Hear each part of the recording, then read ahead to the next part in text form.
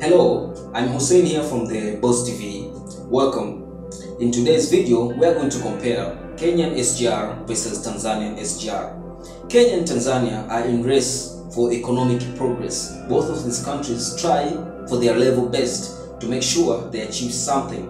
And those achievements will bring economic development and changes to their people. For Tanzanian and Kenyan case, this case is very unique. Each country are trying to beat the other. So, today we will compare Kenyan SGR to the Tanzanian SGR. Which one you think is better? Leave your opinion in the comment section. Like this video and watch it until the end. Let's go. We will start our comparison by looking at the types of locomotives Kenya and Tanzania use. Kenya use diesel locomotives. These are the type of railway locomotives in which the prime mover is a diesel engines. Kenyan diesel locomotives could go up to 120 miles per hour. Tanzania use electric locomotives. An electric locomotive is a locomotive powered by electricity from the overhead lines, a third rail, or onboard energy storage such as a battery or supercapacitor. Electric locomotives are quiet compared to diesel locomotives since there is no engine, exhaust noise, and very less mechanical noise. These Tanzanian electric locomotives could reach up to the speed of 160 miles per hour. Another point to consider when comparing Kenya and Tanzania SGR is the money used, which is a lot. The project cost of the first phase of SGR from Mombasa to Nairobi was 90% financed by Export-Import Bank of China, Exim Bank. The remainder of the project cost was funded by Kenyan government.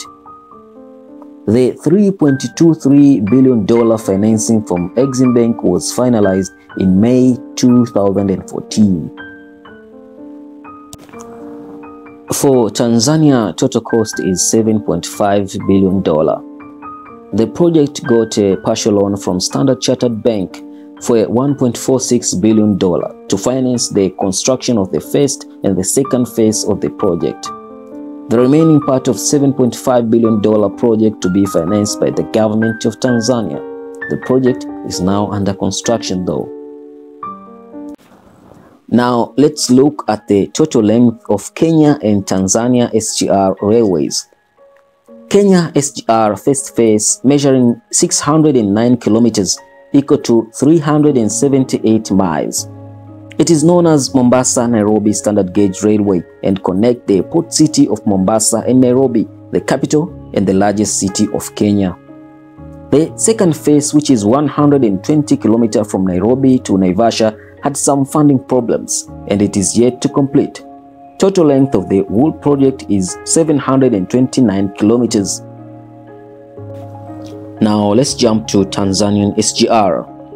The first phase is from Dar es Salaam to Morogoro. The section measuring 300 kilometers equal to 186 miles.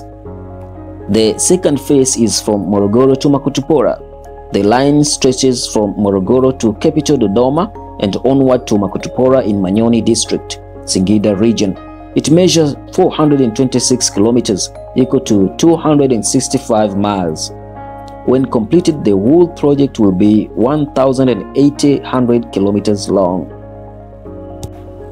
So there you have it, Tanzanian SGR versus Kenya SGR. Do you think these projects will have the value of money and benefit these countries? If not, leave your opinion in the comment section and like this video. Be sure to subscribe so that you don't miss any of my future videos. As always, ciao.